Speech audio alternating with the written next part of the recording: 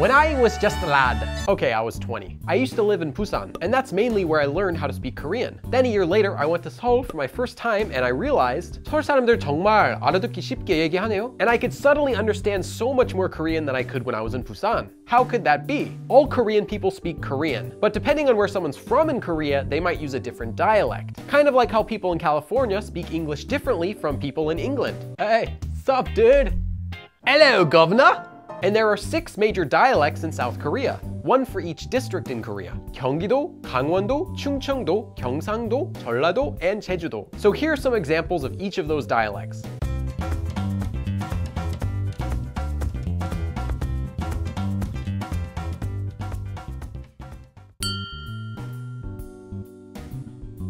경기도 사투리부터 시작할까요? This is the type of Korean most people learn, and you'll hear it used everywhere in radio, movies, and television. This type of Korean is also referred to as Standard Korean or 표준어. Now, people in Seoul can sometimes speak differently from what's considered Standard Korean, but for all intents and purposes, this is the Standard Korean that you'll learn in textbooks. 서울말이 표준어랑 거의 똑같지 뭐? Now, technically, Gyeong-gi-do doesn't include the city of Seoul, but we're talking about dialects and not the official boundary lines. But let's not get too technical here.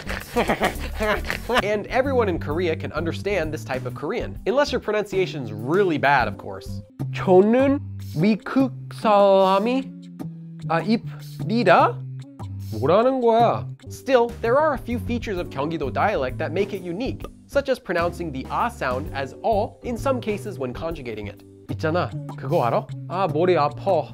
People from this area speak pretty clearly, and the words that they use can easily be found in a dictionary. And when they speak, their intonation, the way that words are emphasized in a sentence, is pretty smooth. 안녕하세요, 저는 빌리라고 합니다. 만나서 반갑습니다. 가라고?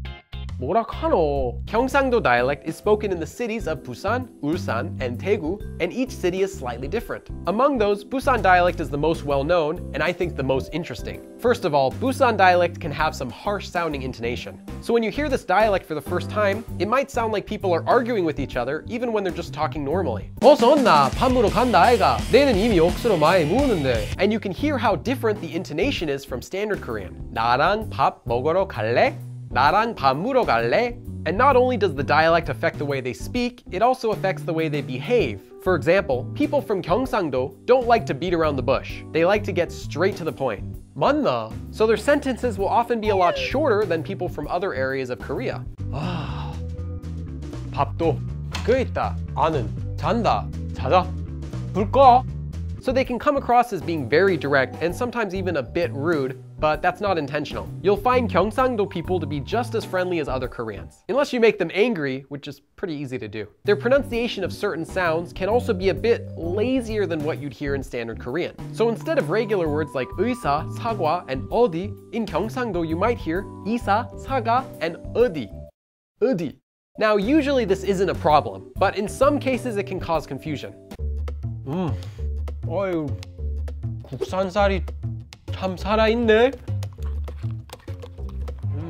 살?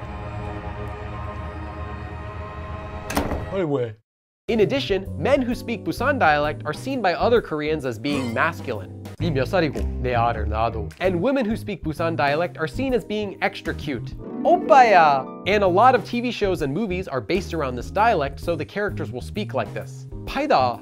Moving on. 안녕하시그래. The major city in Gangwon-do is Gangneung. Gangwon-do is famous for its mountains as well as its agriculture, and there are farms all over the place. 날이 온다. Some people in Gangwon-do will end their sentences with 레요 instead of the more standard 이에요 and 예요. 제가 미국 사람이래요. 당연하지 않소.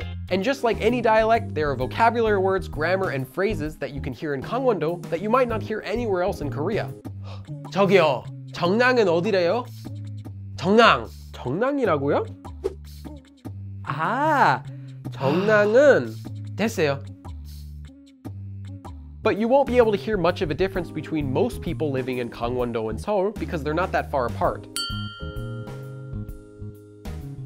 Now, the largest city in Chung-cheong-do is Daejeon. People from here tend to speak more slowly than people from other areas. 안녕하세요. So they can sometimes come across as sounding friendlier than other Koreans. 어디 가는겨? 핵교유.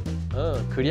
You might often hear the U ending used in place of the standard 요 ending. 밥을 하나 드셨슈? 예, 신비랑 먹었어요. But they also mostly speak the same as people from Gyeong-gi-do. 반갑단게요. Jeol-la-do is also known as Honam, which means south of the lake, because it's south of a lake. There's a lake and it's south.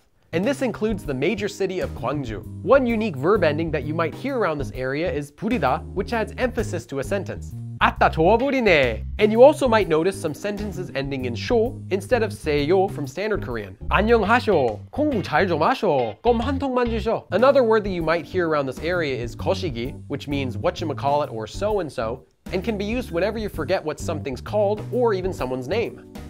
네가 만든 거시기 쿠키가 겁나게 맛있었다. You'll hear this word used in other areas of Korea as well, but it's most common in Jeol-la-do. 반갑습니다. I don't even think you can call Jeju-do a dialect of Korean. It's more like a completely different language. Now, Jeju-do dialect has been influenced throughout history from Japanese as well as Mongolian. In fact, over 75% of Jeju-do dialect doesn't even exist in Standard Korean. Now, to illustrate this, let's first hear a sentence in Jeju-do dialect and then again in Standard Korean. 무신고엔 골람신니 모르크게. And now in Standard Korean, 뭐라고 말하는지 모르겠죠. Yeah, it's like that. Jeju-do is an island, and because it's isolated from the rest of the mainland, and because it developed independently, even many Koreans who live in Jeju-do can't understand or speak Jeju-do dialect. But these days, younger people in Jeju-do will just speak Standard Korean with maybe a drop or two of the dialect. 뭐 하면? It's the older folk who still know Jeju-do dialect that can cause some communication problems. 저기요, 혹시 버스 정류장이 어딘지 아세요? 이 쪼끄들에 있수다. 뭐라고요? 양 호꼬만 가시민 있수다. One cool thing about Jeju-do dialect is that it still uses an old archaic Korean vowel that's been long since retired from the standard Korean alphabet. This vowel sound is pronounced ao, and it's an important vowel in the Jeju-do dialect. 편안하오과. 안녕하수다. Now, if you've studied Korean already, you'll know how important it is to use the correct politeness level when speaking to people who are older than you and younger than you. But in Jeju-do, that's less of an issue. In most cases, it's okay to use the same level of speech to someone who's older than you as well as younger than you. 고맙수다 양. And there's just too much about Jeju-do dialect to fit in this one video, but it's really a unique dialect to learn about and a lot of fun. But honestly, not useful. Now, I've only mentioned the major dialects in Korean. There will be differences depending on who you talk to, where they're from, and how old they are. One thing to note is that there are no real rules when speaking dialect, and these are just some things that you might find. So let me know if I missed anything in the comments. What? Oh, that's North Korean dialect. Yeah, I don't have time for that today. Maybe next time. Thanks for watching, and remember that I upload new videos to this channel every week, so if you haven't done so already, click subscribe and follow along. 그럼 다음에 또 봐.